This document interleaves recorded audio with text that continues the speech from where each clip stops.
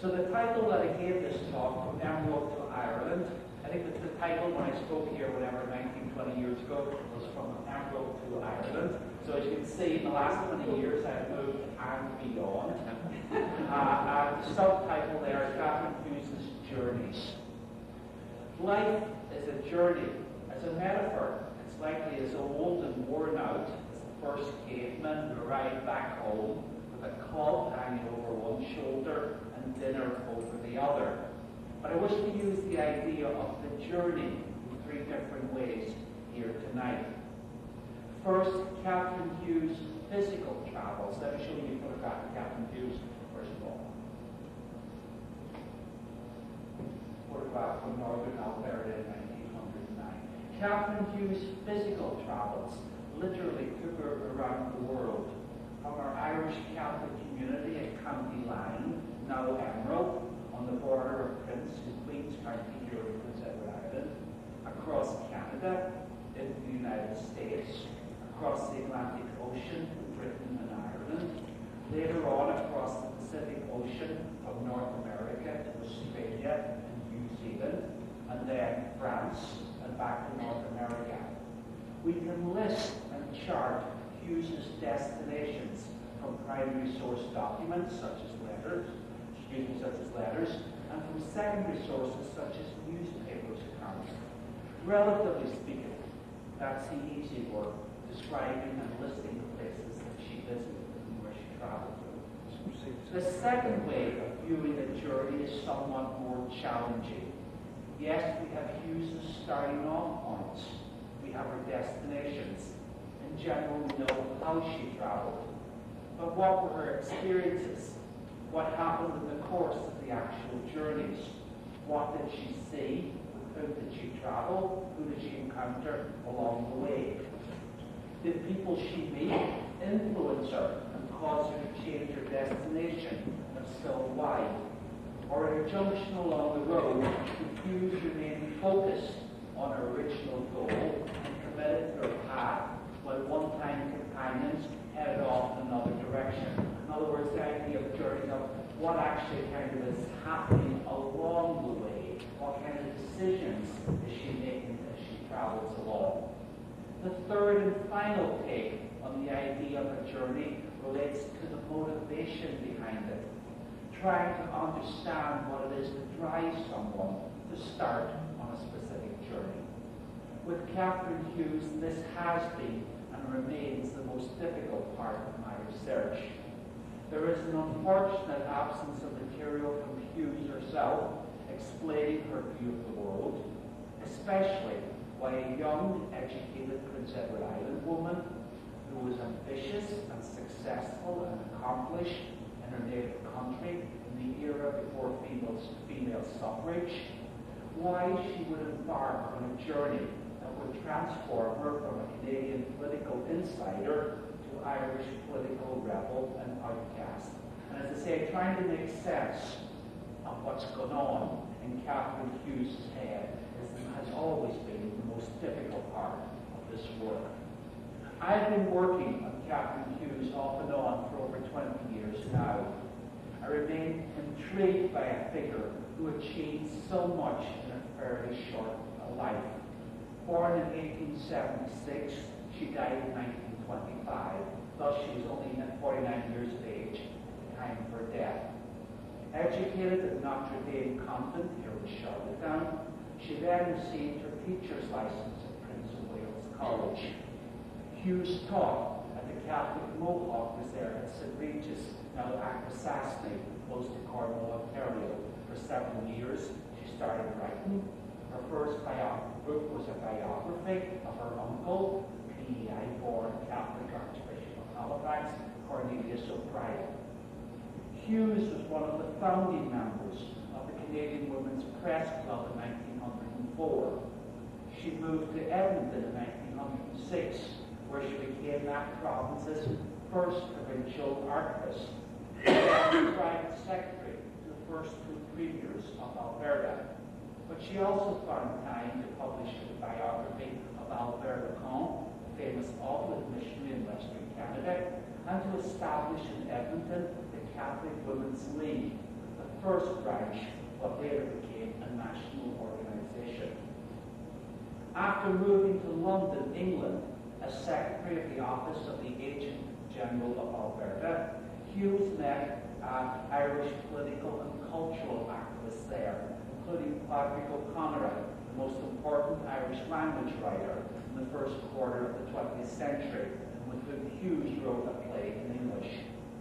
Hughes' time in London transformed her life.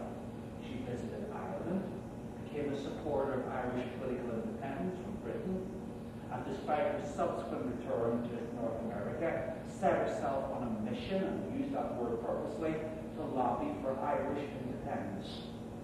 Hughes, using her skills from the spheres of politics and journalism, was a major player in North America in establishing the publicity/propaganda arms of pro-Irish organizations in the United States, such as the Friends of Irish Freedom.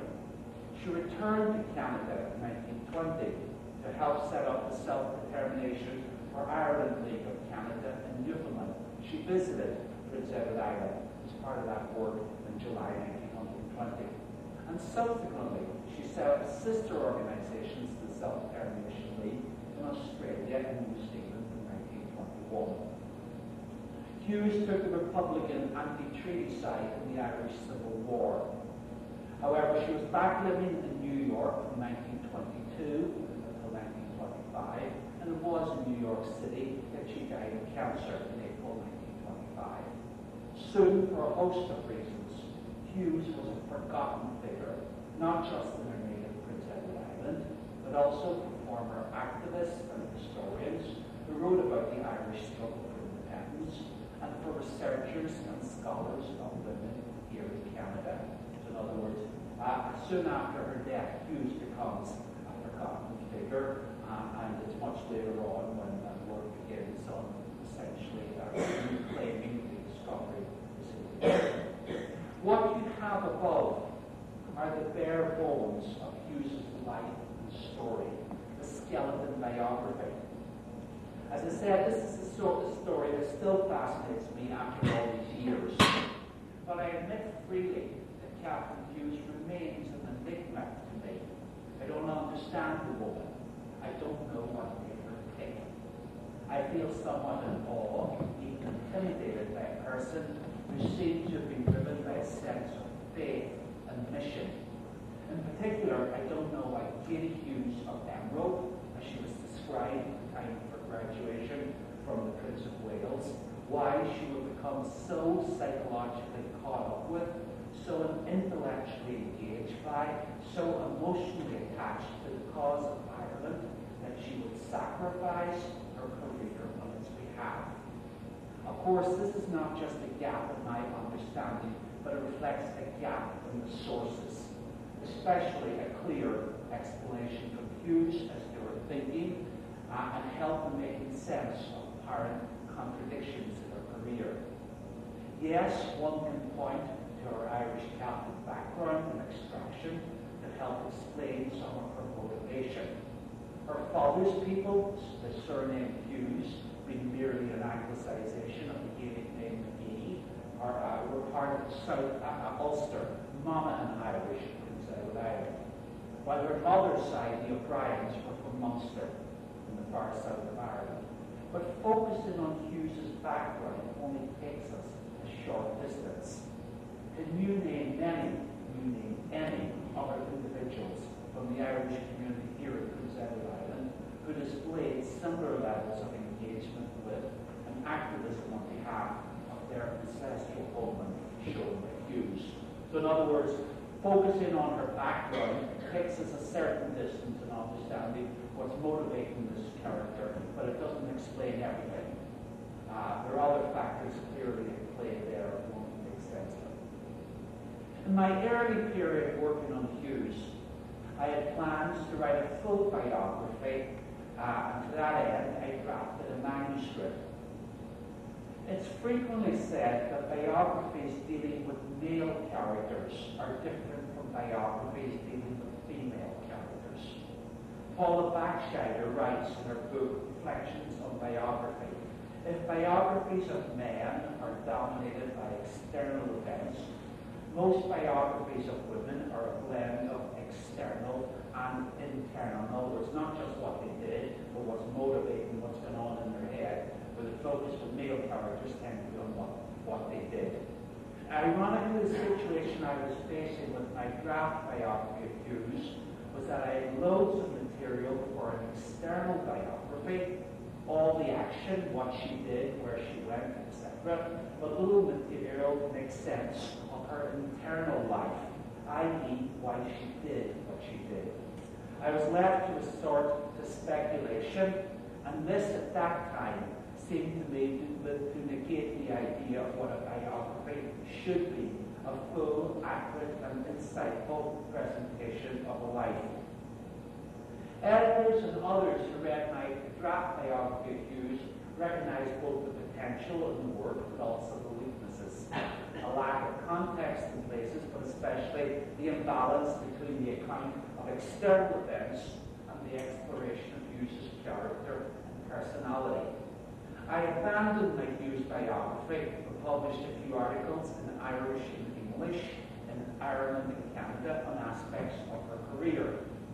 Meanwhile, I turned to another project, and I'm going to sort of take what may seem a little bit of digression, but I would actually argue it's central to make sense of how to deal with Hughes' life. Meanwhile, I turned to another project. In fact, a full-length critical biography of Pierce Paisley, an Irish language writer and figure similar to Hughes, a member of the Irish diaspora. In fact, I spoke about this character Paisley here a number of years ago. This was a big project I was involved during much of the 90s and until a few years ago. Hughes is, Paisley, as I say, was kind of similar to Hughes, a member of the Irish diaspora who gets involved in Irish politics. Paisley was born and raised in Liverpool, England, before moving to Dublin at the age of 24. Paisley made a significant contribution to the cause of Irish independence. He was a founder of the Irish Volunteers in 1913. He participated in the Easter Rising in 1916. He was a member of the first Dáil Éireann and the Secessionist Parliament established in Dublin in 1919. He was jailed, he escaped from prison twice. Later on, he wrote the first biography of his comrade and friend, Michael Collins. As such, we're dealing, in the case of Paisley, with another figure who lived through exciting times and made his own contribution.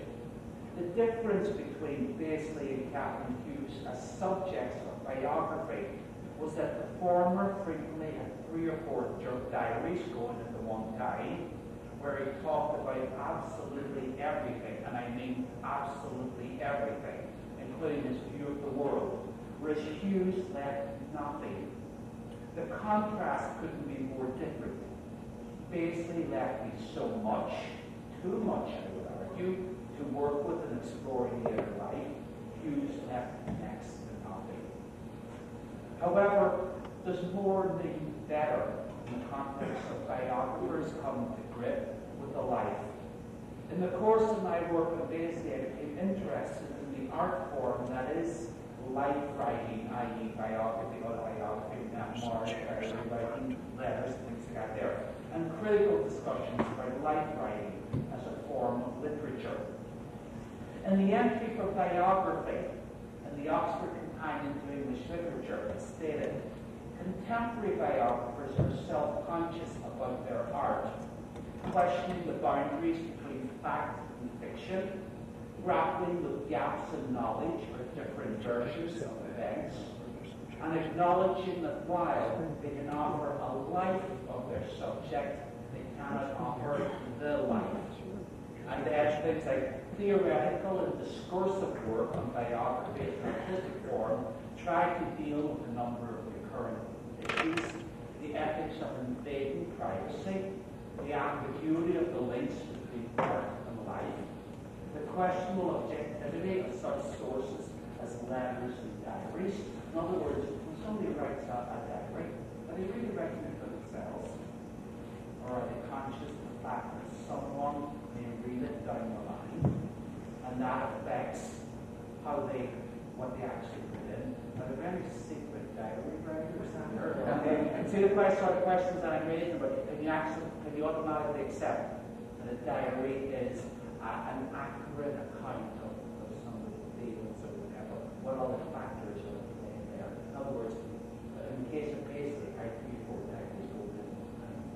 Or just their question. Are there other agendas at play here? The directions involved in plotting a life as a continuous narrative, the role of empathy and psychological interference between author and subject. These are the sorts of issues that start cropping up in kind of when you start getting into critical discussions of writing a life. I can actually add to the list above, from my own experience, the things an author chooses subjectively to leave in or to leave out of a biography. Or instead of feeling empathy for a character, what about when you start hating figure for whom you're writing? For example, my character, Pierce Paisley, lived until the age of 84 in 1965. He did absolutely nothing in the last 40 years of his life but talk about his earlier exploits. Many a time, I wished as a biographer that the British had executed him in 1916.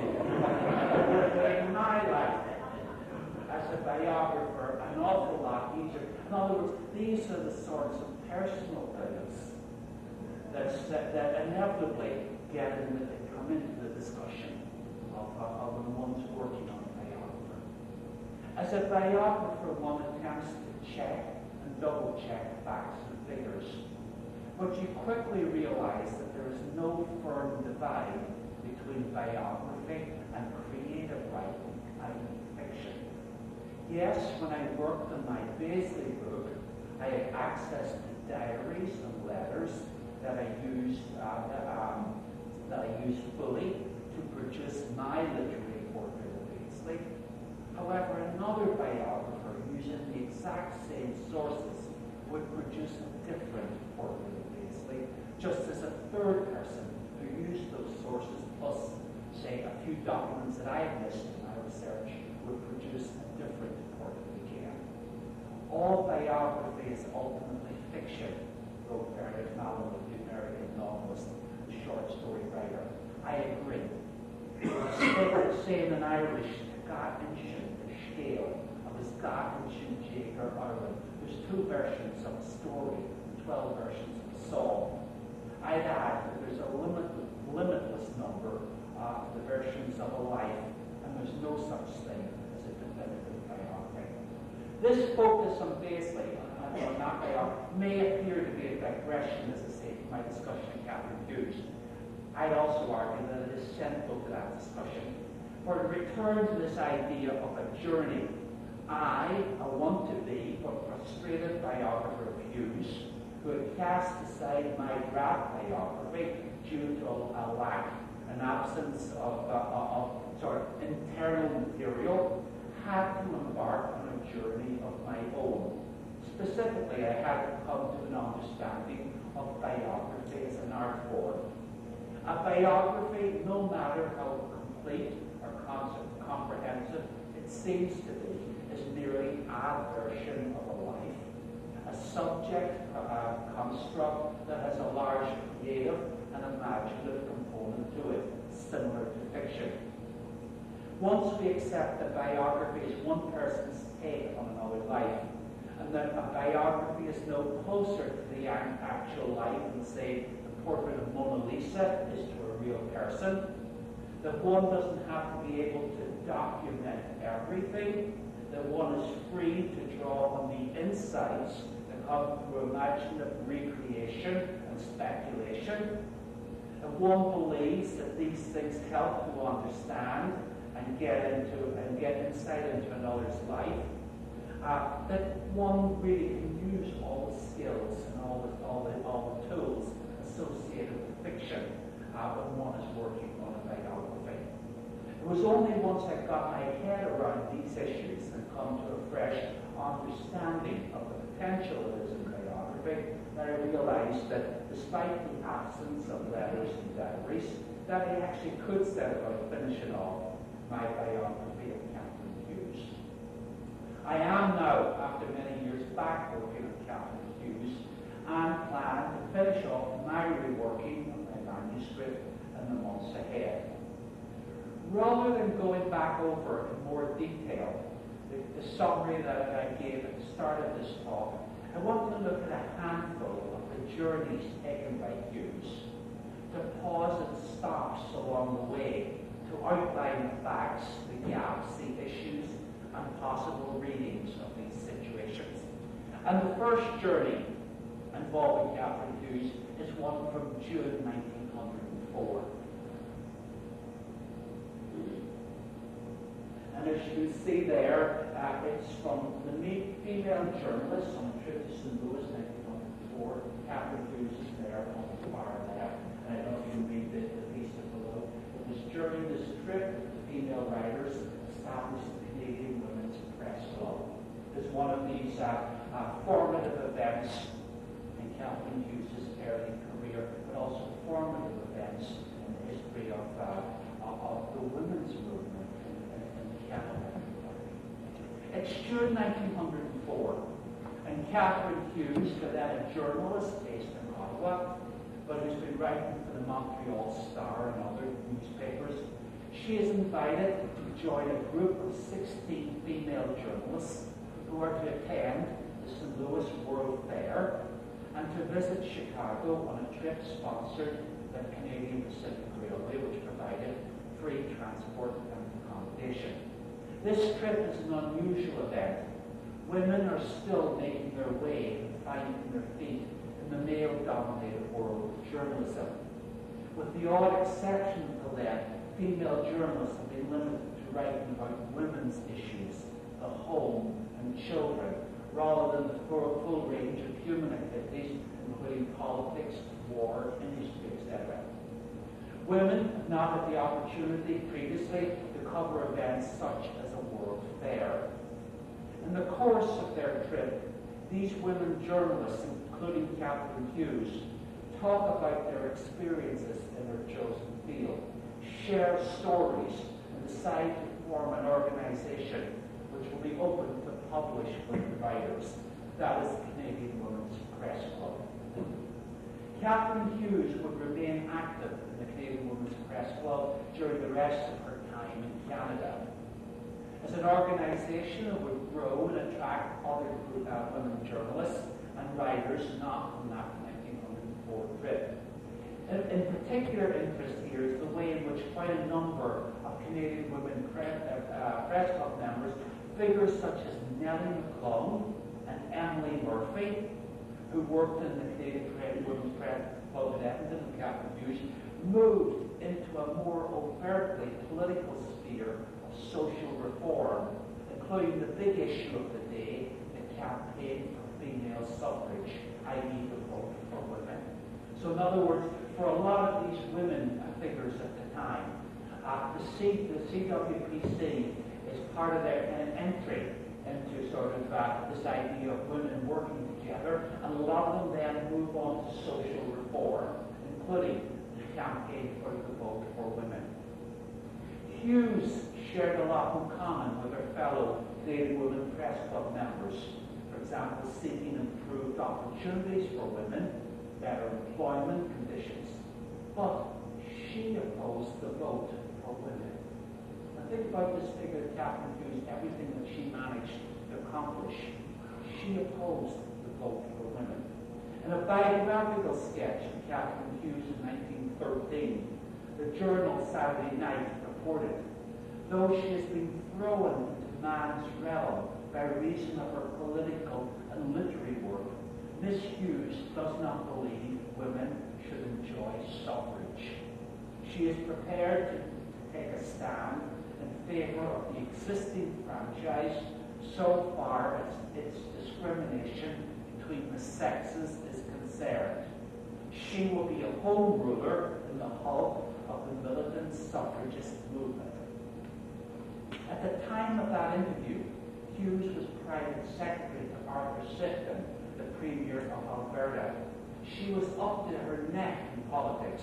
She was a trusted advisor to the Premier. She had power and influence in the background. But she opposed women having a vote. How to make sense of that? There appears to be a fundamental contradiction here that Hughes never explains. In the absence of an explanation from Hughes, this is where one has to start speculating.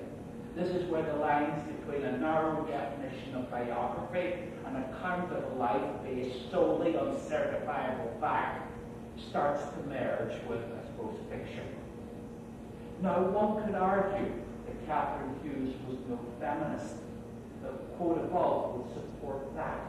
But when you look at Catherine Hughes' life, the ways in which she moved into positions of influence, this suggests someone who didn't believe that her gender should restrict her upward movement and her grasp, if indirectly, on power. It would be easy to present the case that Catherine Hughes was a role model for what the educated, modern, early 20th century woman could aspire to. One could argue she was conservative by nature, possibly. The main element that provides a clue as to why Hughes opposed female suffrage, I'd speculate, is her Catholicism. For when one looks at female activism in Canada at that time, in other words, the bigger picture, two things emerge. One, female activists who moved from the Canadian Women's Press Club to social reform, including female suffrage, were overwhelmingly, if not exclusively, Protestant. Second, there is evidence that Catholic women chose to direct their energy and activism into church-related organizations. Hughes was exceptionally active. Her second biography was of the Père Albert Lecomte, the famous Old missionary in Western Canada. So again, look at the role model that she's chosen for her biography. She was the founder, as I say, of the Catholic Women's League in Edmonton. She was the walking, talking embodiment of the church militant. Or so I would say, because that's speculation on my part. That's where it seems to lead. Let's take the speculation one step further. The first president of the Canadian Women's Press Club was the Irish-born Kit Coleman of the Toronto Mail and Empire. Coleman, the best-known female newspaper woman, or best-known newspaper woman of her day, she was the best-known newspaper woman of her day. Like Hughes, Coleman was raised a Catholic, though she seems to have rejected the church fairly early on. Like Hughes, she was not a supporter of extending the vote to women, certainly not until quite later on. Barbara Freeman, in her book Kit's Kingdom, The Journalism of Kathleen Blake Coleman, writes, this is a quote, eventually she, Kit Coleman, openly supported female suffrage, but not before it became a respected cause célèbre. This was rather late in the day for some of her contemporaries and for modern scholars who have found her lack of commitment to the women's movement hard to forgive. Note what's been said there. Thus, Catherine Hughes was not alone amongst the Canadian Women's Press Club figures in her stand.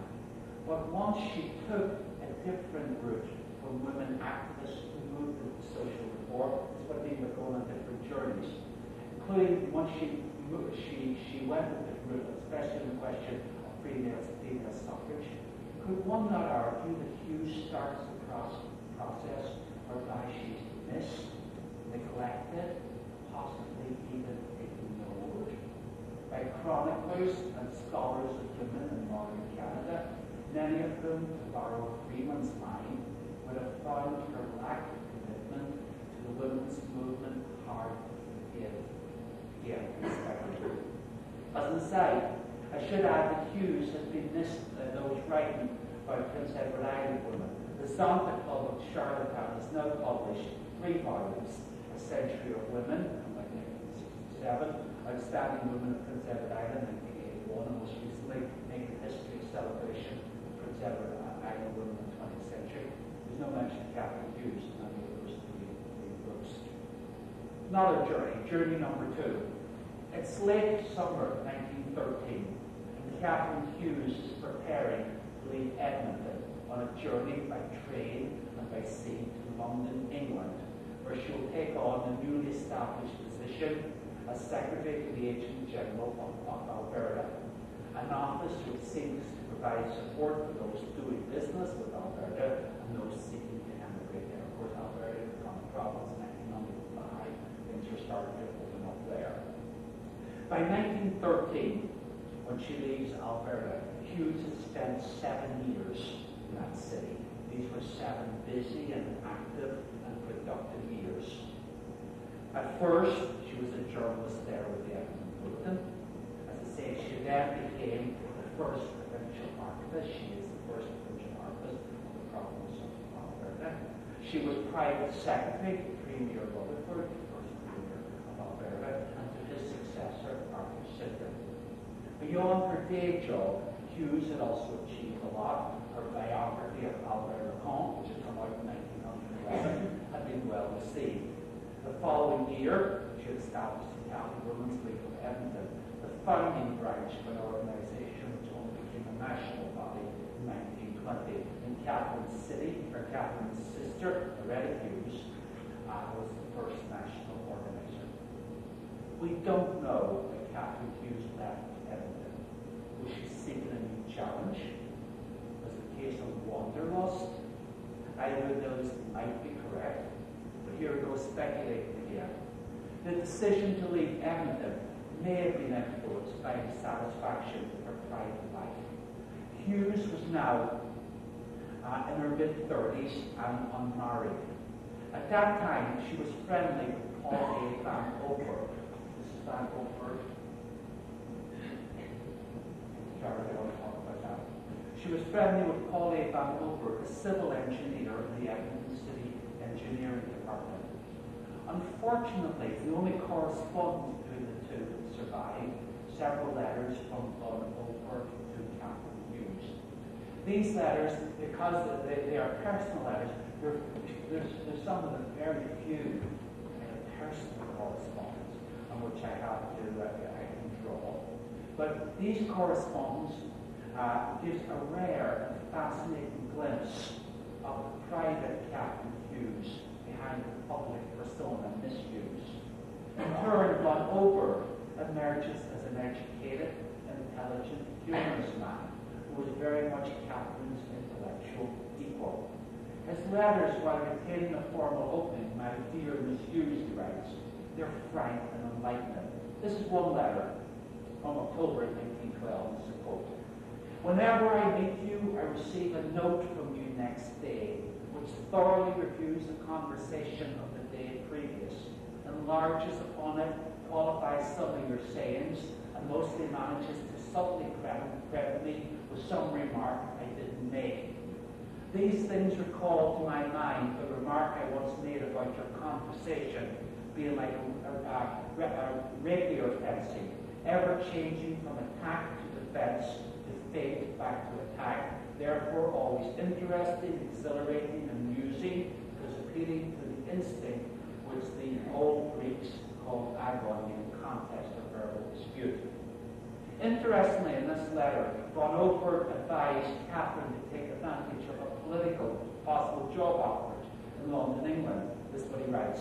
"I take the job as a political one, or connected with politics, and politics, being mostly a matter of will, are a congenial field for your imperious, persisting nature. There will certainly be no lack of congenial companionship in London." And this letter closes with Van Oper anticipating, not inviting, another bout with the rapiers tomorrow. Now, a second letter from May 1913 is even more revealing. Part of the states, "It strikes me that when I'm in your presence, you cannot say what you want, and when I'm away, you dare not write what you want to say when I'm there. And I refuse to guess or divine anything. Only one thing you got clear now, that I do not contemplate marriage definitely. I certainly don't, for reasons stated often at length. Have nobody in view either who's likely to change the reasons. It would be perhaps a kindness to you by relying to you about it and take up some affair which had the effect of settling you in Vancouver. You would forget in 3 months to chase after Will of the Wisp, which here you might still be chasing 3 years hence. However, I'll not do it. I think you have a chance to get some common sense yet. Later on in this letter, Von Oberg attacked Hughes's rigid views on mixed marriages. And he also describes her as a social climber. This is the last big quote. You certainly are a snob. After I knew you 2 months, you told me that the only two occupations worthwhile, in your opinion, were politician or literary man. These were the polite occupations. Then at races at the exhibition, we saw and laughed at a stupid-looking, healthy, well-dressed man. But after a while, you found out that he was a young Scotchman with a ranch near Camrose, had an excellent establishment, his relatives were very wealthy, etc., and wound up by requesting me to become acquainted with the man with the idea of visiting him. And when I pointed out that I had neither ranch, relatives, or anything to make a social defense, you said, but you might be invited on account of your personality. Then I gave up arguing. The respective standpoints were too different to make life profitable. As I say, these are the only kind of really sort of personal letters that crop up in the Hughes papers. Catherine emerges from this admittedly one-sided correspondence as a strong, well-thought individual. Certainly these are characteristics that she demonstrated throughout her relatively short life. In addition, she's seen as an inveterate social climber, as a lady full of airs and graces. This conflicts somewhat with the selfless and unstinting worker for Catholic causes. This merely points to one of the contradictions in her complex personality. Hughes liked to see herself as a woman of substance, and describing her as, and the quote is, royal woman. Her fellow writer and journalist Kate Simpson-Hayes succinctly summed up how Miss Catherine Angeline Hughes saw herself and how she liked others to see her. But what about her relationship with Von Oberg? What do we take from these letters? We see what Von Oberg writes. We don't always have the context for those comments. Can we accept as fact the statement that he's no intention of marrying? Or the suggestion that she is more interested in him than he in her? Are there things being said between the lines? Could it be a case that he's merely trying to protect himself because he knows that she won't marry him? Indeed, Hughes may never have been interested in marriage and children. The potential for speculation is endless. Then we provide a little bit more information on Von Oberg. This is material which I came across quite recently. One of the great changes between the time when I started working on Hughes and these days now is supposed to be summed up by one word: Google. I wouldn't believe the amount of stuff that is actually available out there now. This is stuff I wouldn't have had years ago if I had that Von Oberg. He was German born, actually born in Germany, though the exact location not known. He turns up in a Pennsylvanian census return before he moved to Edmonton. He was also a non-Catholic. He was Lutheran. In 1903, Catherine's sister Loretta, a strong and accomplished woman in her own right, had married Robert Neal from the Boston States, St. Catherine's Catholic Church in Ottawa. He was a Methodist, and the couple had received a dispensation from the bishop. Catherine Hughes stood with her sister as one of the witnesses. That was 1903. By the time Von Oberg and Catherine Hughes became friends, correspondence that I mentioned there in 1912, 1913, the Catholic Church had recently controversially reformed its policy about marriage between Catholics and non-Catholics. May Camry, the 1908 decree issued during the papacy of Pius X, specifically declared that in the event of marriage between a Catholic and a non-Catholic, children of that union should be baptized, educated, and raised as Catholics. While Von Oberg, in one of his letters, attacked Hughes' attitude towards mixed marriage without actually telling us what they were, we can only presume that Hughes, the Catholic activist, was supporting the Church's May Camry decree. Add to this the fact that the Edmonton Catholic Women's League mission included helping new Catholic immigrants in a practical sense, but also seeking to ensure that these immigrants, including a sizable Ukrainian Catholic Orthodox community, didn't succumb to all sorts of temptations such as socialism and communism and Protestantism. One can speculate whether Catherine Hughes, whatever her feelings about John Holbrook, would have felt that she, a member of the church militant, would be setting a bad example to the flock if she married a Protestant, even one who would convert to Catholicism. Knowing that she wouldn't marry a Von Holbrook, was the case that Hughes felt compelled to get away from Edmonton. Similar to Hughes, Von Holbrook never marries. He died in Edmonton in the 1950s. Again, as you see, there's a certain amount of speculation in what I'm suggesting there, but it's trying to sort of fill out some of the gaps where my research would have finished before with lack of resources, trying to look at the broader context. I shall have noticed from the two examples above, Hughes' view of female suffrage and her relationship with Von Holbrook. I'm suggesting that Hughes' strong Catholicism was the deciding factor in the choices that she made. She never states that, of course. I'm speculating. Next journey. It's August 1914. The First World War has just started. Catherine Hughes, now based in the Agent General of Alberta's office in London, writes to Albert Lacombe back in Canada about one of her recent official tasks. Before this terrible war had altogether fallen, I came home from a pleasant trip to Ireland, the dear spot. The Irish people at home are not as rich as we are in Canada, but they are finer in many ways. Such fine courtesy of manner, warm hearts, and unselfish ways. At Dublin, I had lunch and tea with Lady Aberdeen, His Excellency, Lord Aberdeen, who of course was the British Lord Lieutenant in Ireland, the former Governor General of Canada, built the company that she moved in, by the way. But I sat beside the ladder, Lord Aberdeen, and we had such a pleasant talk about you. They spoke of you with so much love. I gave them again the friendly messages you told them from me.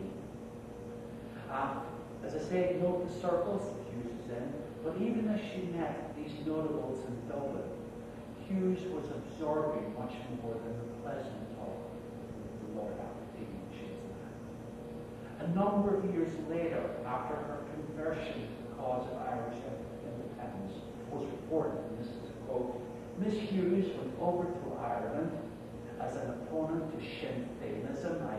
this popular term for the Irish independence movement, but she now claims that since her visit there, she has entirely changed her opinion. That's the end of the quote.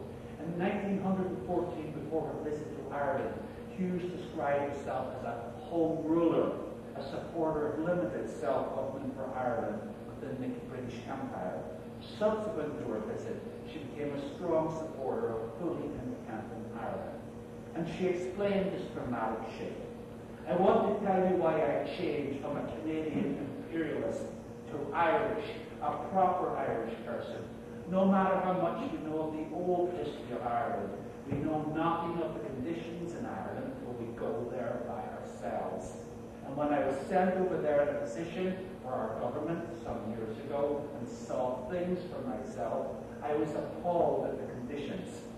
A country made up of the very old and the very young. She goes on, there were very few young adults.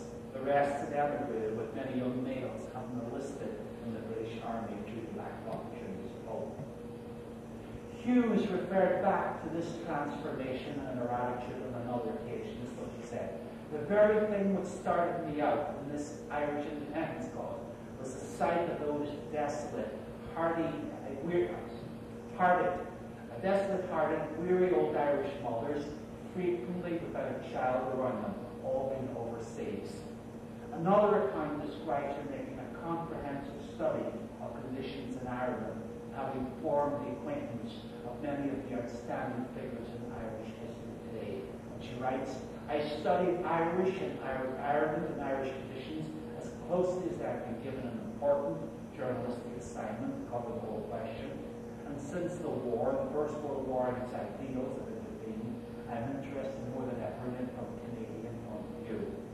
And these ideals that you refer to the right are self-determination and political independence. And she says, our boys, referring to Canadian soldiers, risk their lives for human liberty, for the right of small nations to live their lives without hindrance or coercion from their stronger neighbours. These are fine doctrines. They are worth dying for. They are certainly worth living for, and I'm simply trying to live up to them. That's as much of an explanation that we get from Catherine Hughes of why she becomes an Irish Republican. I don't know how how comprehensive, how insightful it is. That's what we have. Does it explain not just the transformation in her attitudes? Probably. But what it doesn't explain is that the decision to become an activist in the cause of Irish independence. To move from not just sharing sort of various views with Irish nationalists, but from actually becoming a member of the movement that is going to push for Irish independence and to essentially direct her career in that direction. These explanations of the outcome of her business trip to Ireland do not give a complete story, however. Catherine had come into contact with a large expatriate Irish community in London, most likely before her momentous trip during the summer of 1914. In the pre-World War I period, this community included quite a number of Irish speakers and Irish language activists, members of the Gaelic League, the primary organisation for the preservation and promotion of that threatened language. By 1914, the Gaelic League was becoming increasingly politicized, following the year of the adoption of their political stand, including Irish national independence. But there is a play that turns up in New York and Washington, D.C., with both their names on it. We don't know the exact situation. Was it from a synopsis that Hughes had, that she and O'Connor then worked on it? How often did they meet? What role did O'Connor have in it? Did he involve? We just don't know. We're left guessing. We're trying to make sense of what's there. All we know is that the play exists. I've come across that copy. Whatever the basis of their relationship, Hughes, after her time in London and visiting Ireland, was now embarked on a new journey that would dominate the rest of her life as a saint. Another journey. It's May 1920. Catherine Hughes travelled from Washington, D.C. to Montreal. She was preparing to take on a new position as provisional organizing secretary for a yet unnamed nationwide pro-Irish independence network. This would be self-determination for Ireland, Canada, and Newfoundland. Hughes had just spent the previous 2 years, in other words, from 1918 through 1920, working as a full-time organizer for the pro-Irish independence movement in the United States. These 2 years have been exceptionally busy. Hughes had originally set up and staffed the Irish National Bureau, kind of publicity and propaganda office. It was financed by the Irish Progressive League. Then when the Irish Progressive League and this bureau went on to go into the Friends of Irish Freedom, the big umbrella organizations, the Irish in the United States, Hughes became its secretary, the publicity and lecture material, especially along the East Coast, the southeast of the United States. So these have been massively sort of busy years. Again, this was her commitment once she returned to North America. She was going to dedicate herself to Irish independence. She has been a full-time activist of the previous 2 years. But now, in 1920, she turns up in Canada. In many ways, Hughes was the perfect person to send to Canada in 1920 to establish a sister network there. She was a Canadian citizen. She couldn't be dismissed as an interfering American. She knew the place. She had lots of contacts. She Canada, and even compare, for example, a name such as the organization in the United States, the Friends of Irish Freedom. Very, very sort of, very certain of what it was aiming for. Look at the organization in Canada, the Self-Determination for Ireland League. Reflecting different circumstances. You have to be more careful in Canada, part of the British Empire. There's strong evidence that Eamon de Valera, the president of the unilaterally declared Irish Republic, who had been in the United States in 1919-1920, had personally selected Hughes to undertake this mission in Canada. And sure enough, Hughes threw her time and energy into setting up the Self-Determination League in Canada. She travelled across Canada and into the Dominion of Newfoundland during the summer of 1920 on her facts about Ireland tour. She lectured here in Charlottetown, on July the 8th. Apparently, it said in the newspaper that pro people in Edmonton Hall attached to this. In its report of her lecture, this is taken from the Crusade that I will pay you. The title is called Eloquent Appeal by Miss Hughes for Self-Determination for Ireland. The Miss Hughes has thrown her heart and soul into the work as evident from her presentation of Ireland's case. She is a speaker of unusual eloquence and power, and for over an hour and a half, despite the sultry atmosphere, she held the close attention of her audience, who time and again indicated their appreciation by hearty applause. In the course of that summer, Hughes didn't always get as positive a response. She was tailed by the RCMP and their agents, verbally attacked by Orangemen and their supporters. By the time the League had its first national convention in Ottawa in October 1920, with a membership of about 25,000, Hughes was introduced in this quote as the woman who has done more than any other for the cause of Ireland and Canada. Quote. Subsequently, at Eamon de Valera's request, she headed off on a mission to Australia and New Zealand to set up their Irish Self-Determination Leagues.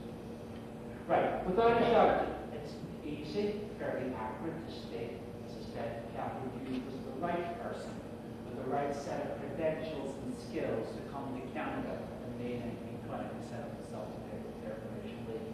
But there is another reading which suggests that there were those in the United States and the Irish Catholic there who were happy to get rid of her, to send her back to Canada.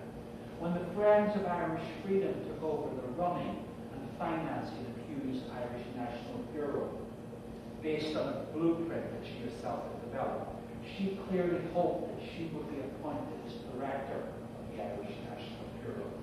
Instead, that position went to Daniel T. O'Connell, a Boston lawyer. Hughes and O'Connell didn't get on. She wrote later on, I believe that he, i.e. O'Connell, gets along well with many men, but women have no reason for existence with him except as wives, mothers, school teachers, and very docile stenographers. This raises issues of gender. While Hughes seems to have had a good working relationship with various men and powers, think of the Alberta premiers or, for example, Alberta Lecomte, her comments hint that O'Connell may have felt threatened by an educated and experienced professional woman such as Hughes. In turn, Hughes felt that some men were not willing to treat her as their intellectual equal. This raises questions about the role of women in the Irish independence struggle and their struggle for equality. It's an interesting story in its own right. So in that sense, what you kind of get a sense is that O'Connell would be quite happy to see her go, get her out of the way. She's troubled. We have hints that as O'Connell and Hughes' working relationship broke down, he tried to get her further and further removed from center of power in the Bureau, and in turn, it suited her to be away from the Bureau. That, to some extent, might explain her willingness to return and work in Canada. But there is one other element.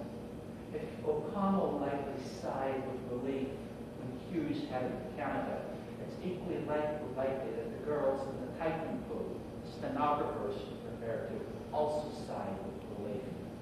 Miss Catherine Hughes herself has been a completely different league and wasn't low to let them know that and to put them in their place.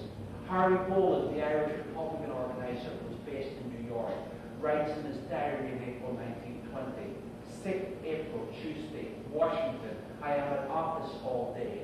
Invite Miss O'Connell and Miss Rosser. Miss Hughes objects to staff being invited. Girls out for Miss Hughes' blood. Boland retires and leaves the fight between them. Catherine Hughes was a tough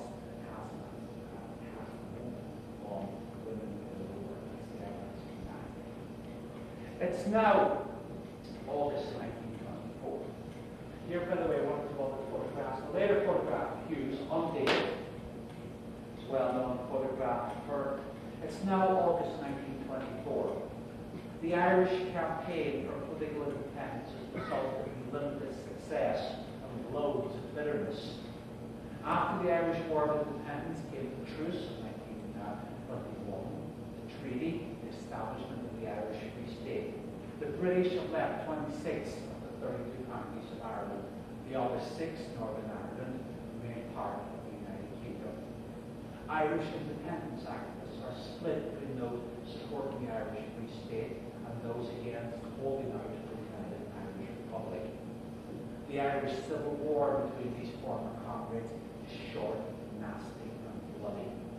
The pro-Irish networks in Canada and the United States, as many have collapsed, as many supporters believe that there's no form of Irish independence. Others are shocked at the way in which former colleagues throw guns at each other. Catherine Hughes, now living in New York, remains a committed Irish Republican, but she's also pushing for Irish activists to come together and reunite.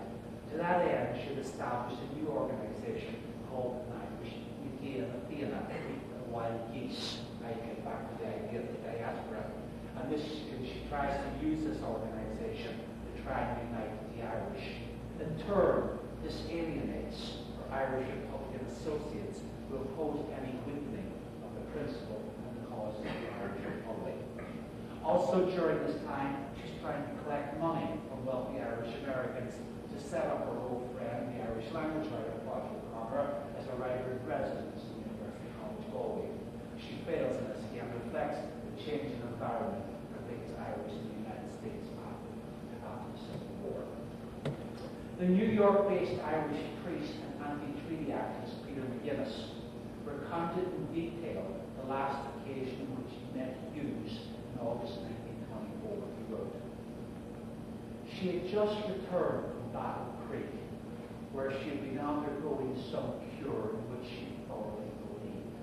Like all who are rushing quietly to the gate of eternity, she was persuaded and wished to persuade others of her much improved condition of health.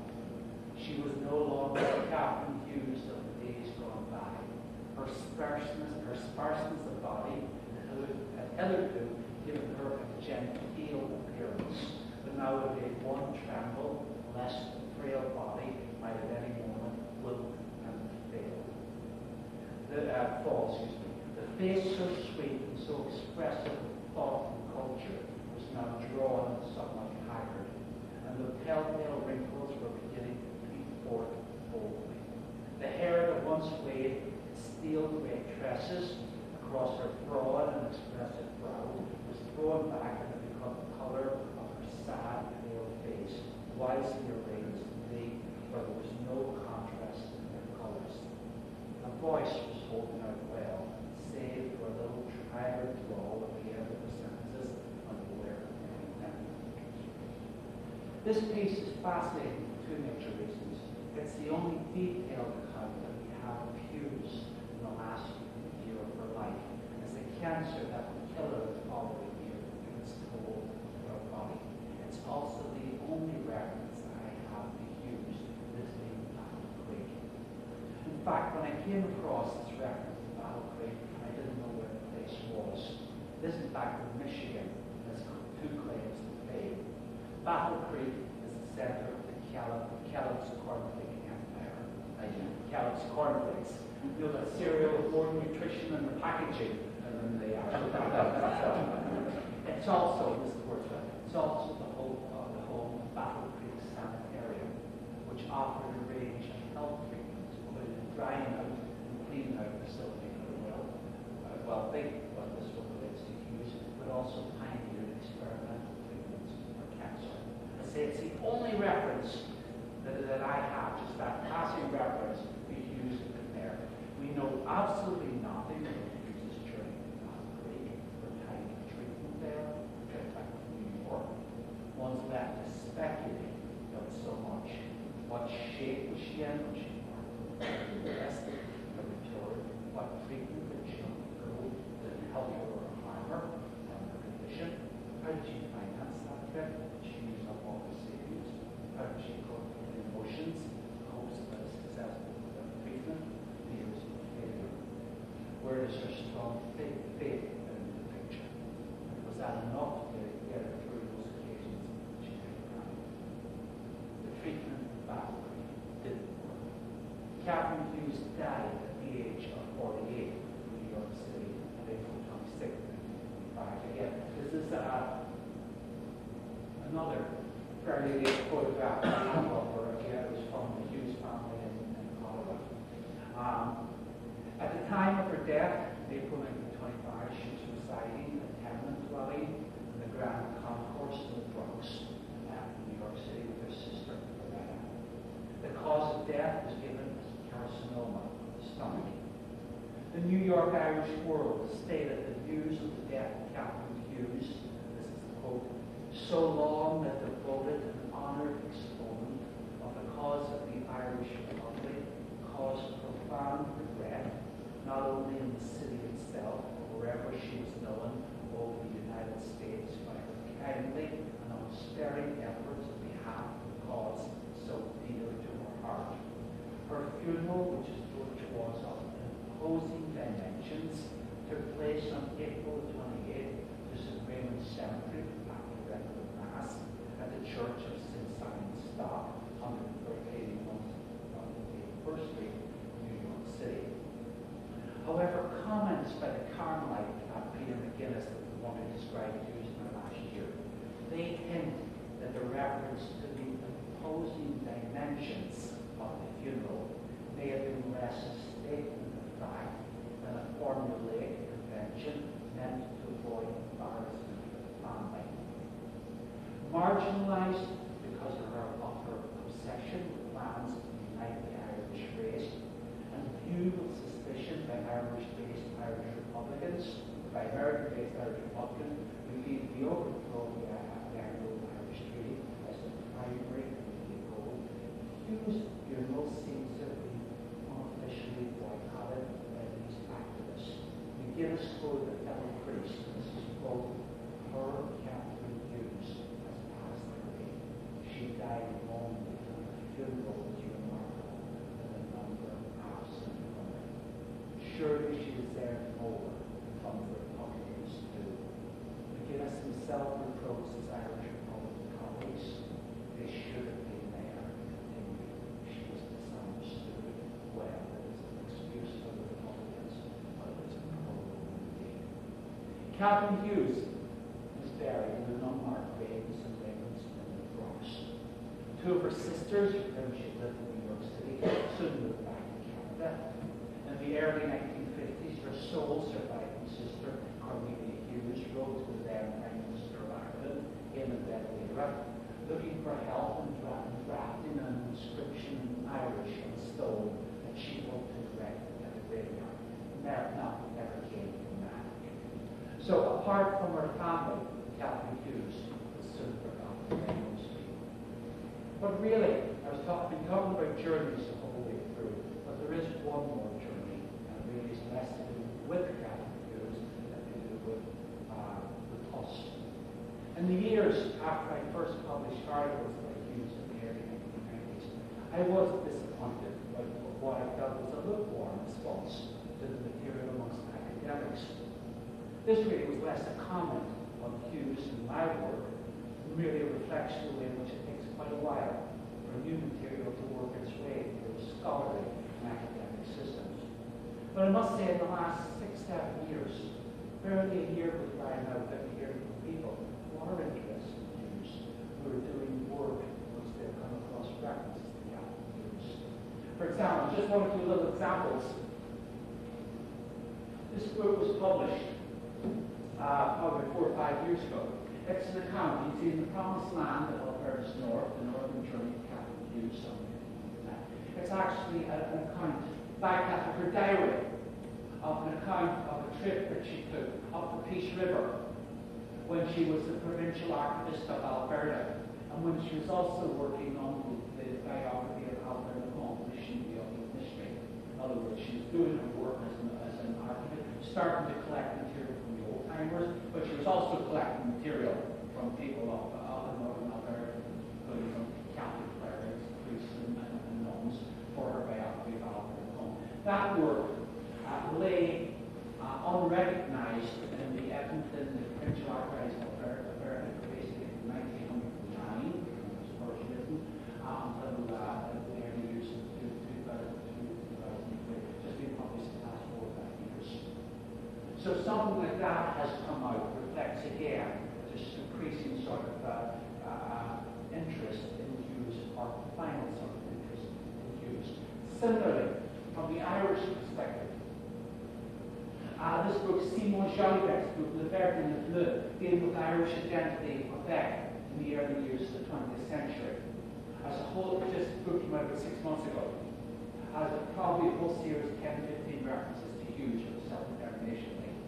And again, it's kind of linked in her work when she was dealing with self-determination work in Quebec. Again, a collection of stuff that's starting to come out. And this book, which should have been published by this stage, based on Robert McLaughlin's PhD thesis done in Maine. It was due out of the University of Toronto Press more or less a year ago at this stage. For some reason, I'm not too sure, I can guess, but it's been delayed for next year. But again, as a whole series of references to Hughes. So what I'm suggesting in my own way is that there is finally a fair amount of work going on. The journal, the last journey, if you like, is now reclaiming Catherine Hughes as a notable, talented member of the Irish diaspora, as a participant in the struggle for Irish political and cultural independence, as part of the story of Canadian life and their contribution to public life, discourse, and most importantly, the one of reclaiming Katie Hughes, not just for the Irish Pacific Island, but for everyone here in the Canadian province.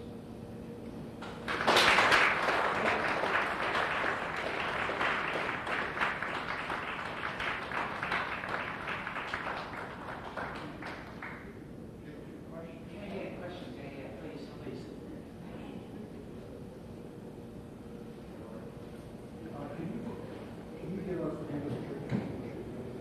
Yes, St. Raymond's. Yeah, sorry, the funeral mass was from St. Simon Stock, but she is buried in St. Raymond's Cemetery in the Bronx. It's an unmarked grave.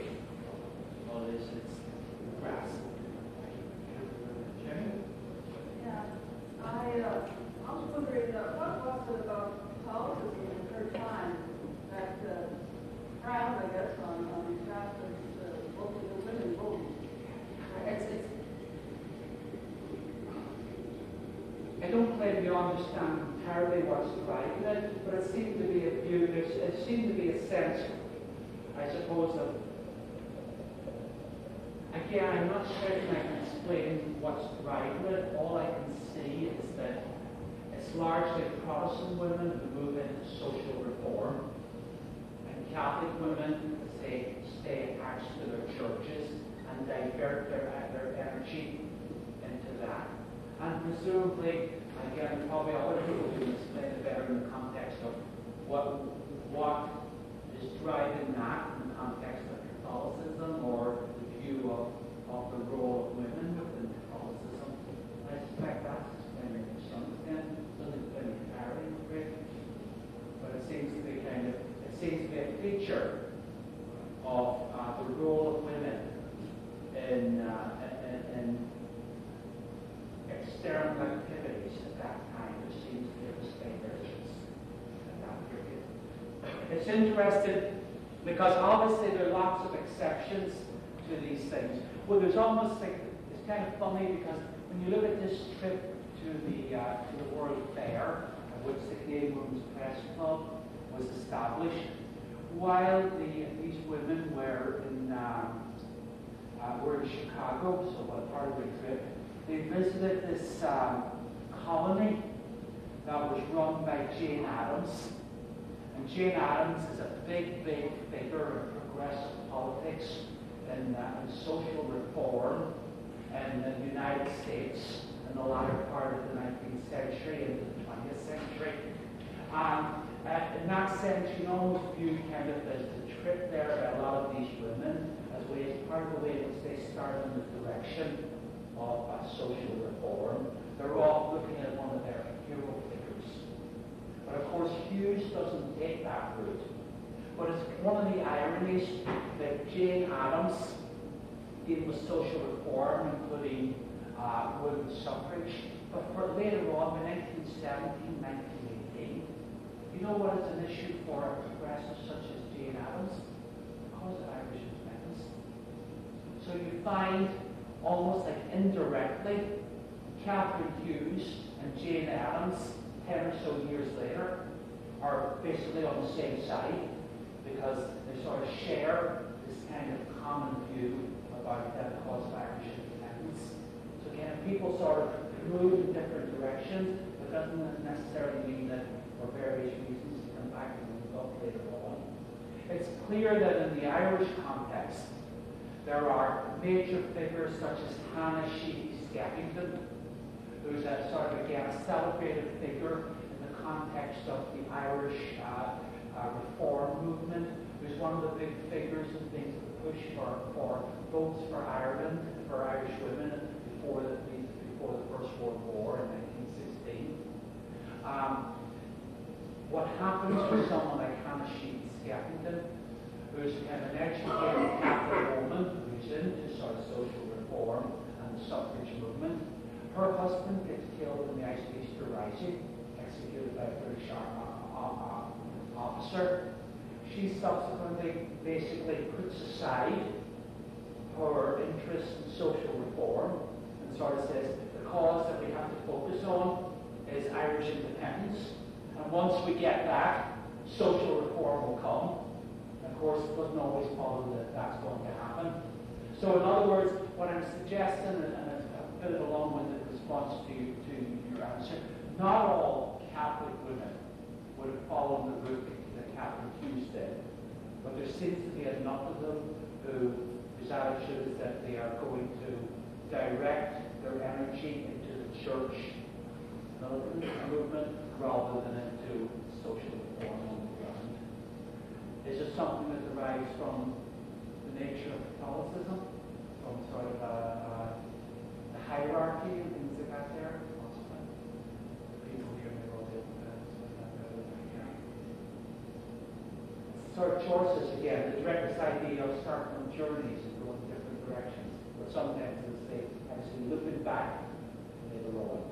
Later on in her career, Catherine Hughes, when she's an Irish activist in the United States, she's drafting plans for their publicity and propaganda campaign. She's talking about they ought to be working with women suffragist activists. But what he sort of says is that she's now become sort of somebody who believes in the suffragist movement, or is it a case that she just sort of sees this as something that she can piggyback on as regard? You never know what's driving things at times. She doesn't really explain it. But there can be these gaps that are left there. Yeah, I'm not sure I've actually explained what your actual question. It's the nature of Catholicism in some ways, but also probably in the context of times. In your yes, right, yeah. I was wondering, did Catherine ever meet Lucy Montgomery, both the same era and both writers? Yeah. Both of them, of course, went to Prince of Wales College. Catherine graduated Prince of Wales in 1892. stand up with the correction here, but I think Lucy Maud Montgomery graduate was 1893. So inevitably, one would expect in a fairly small college, they knew each other, but not that they seem to sort of go different routes. I've never come across Catherine Hughes making any reference to Catherine Hughes. And anything I've seen on Lucy Maud Montgomery, there's no mention of Catherine Hughes. But one of the things which it kind of points to in its own way, in which I sort of get a bit interested in the way in which people get forgotten. People fall between cracks. In other words, and again, what I'm pointing here in some ways is say here we have in the context of Catherine Hughes, an island woman who, whatever you will think about her stand on various issues, was an amazingly sort of talented and energetic figure. But how is it that somebody falls between the cracks in the context of everybody on Prince Edward Island knows about Lucy Maud Montgomery? Who knows about Catherine Hughes? It's kind of interesting kind of read. And again, I would take that beyond, and I'm not sort of throwing a collective guilt thing on you people, but it fascinates me because, for example, this character based in that kind of years working on. There have been books published about the Irish in Liverpool. This guy spent 24 years of his life in Liverpool. It's his formative influence. And he's never mentioned there for that matter. It's amazing the way in which, for all sorts of complex reasons, some people fall between the cracks. So I presume that Catherine Hughes knew Lucy Maud Montgomery, but they shared a space at a certain time, but neither seems to have impinged on the other's consciousness sufficiently to leave any trace of it. Hughes, after she graduates from Prince of Wales in 1892, I lose track of her for a while. Again, it's one of the gaps in the next kind of, but she's publishing short stories. Prince Edward Island magazine. She publishes a number of short stories in that. Similarly, the next trace I have for her is when she's working with the natives in Ontario and Quebec.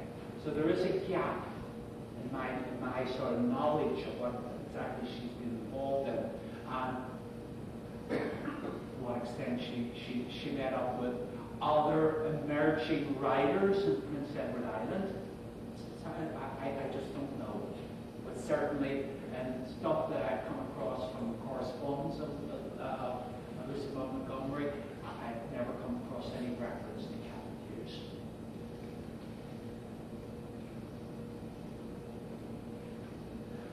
Any other questions? If not, it just remains once more to thank Brother Field for coming forward.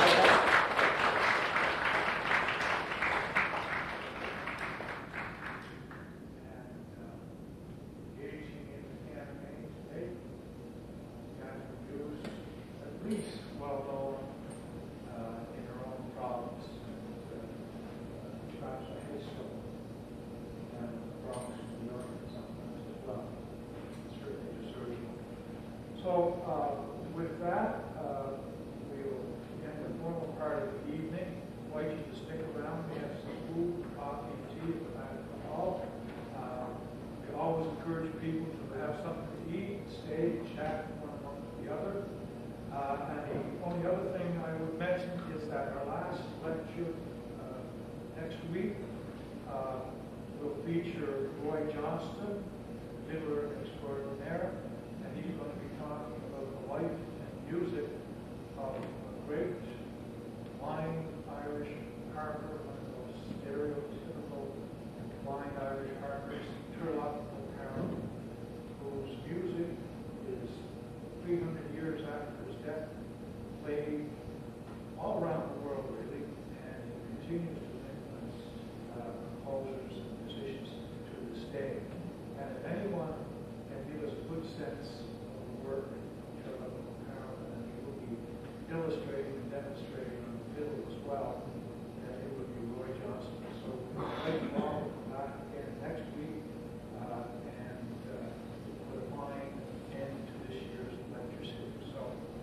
Thank you for coming. Have something to eat, stay and talk.